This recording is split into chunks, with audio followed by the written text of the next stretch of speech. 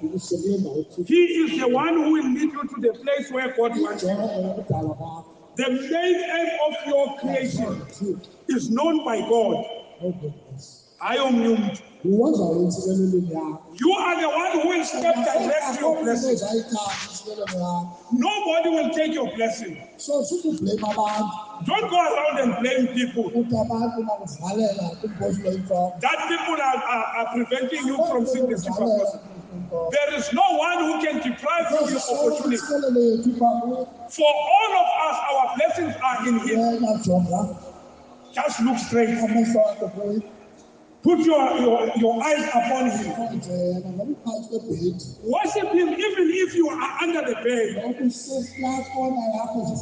Even if you are at the corner. The priest said, when you worship God, you get in your room alone. Thereafter, you close the door. You just don't pray Him only. You don't even call your wife and say, let's pray. You get in your room alone and pray.